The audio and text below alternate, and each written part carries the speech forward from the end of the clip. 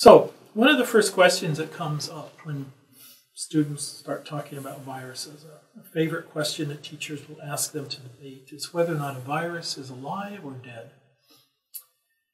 So, you can argue both sides of this point, which is why teachers, I think, like to ask this question.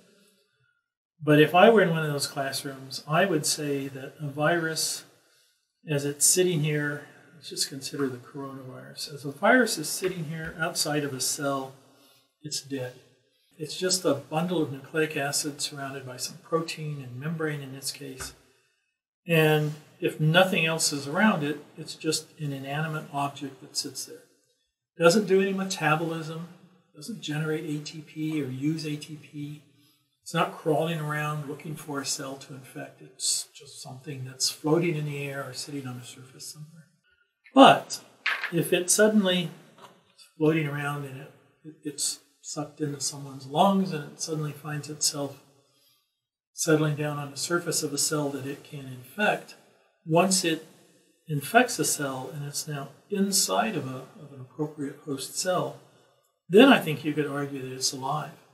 Because this tiny little virus, which is tiny in comparison to the size of the cell it's just infected, this has the ability then to trigger a sort of a program. This RNA genome starts to be expressed into a series of proteins which essentially take over the cell, take over the metabolism of that cell, and turn it into a factory for the sole purpose of making more coronavirus.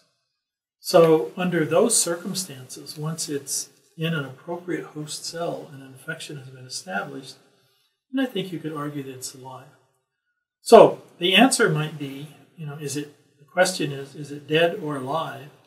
And I would say it's dead and alive, just depending upon whether it's outside the cell or inside the cell.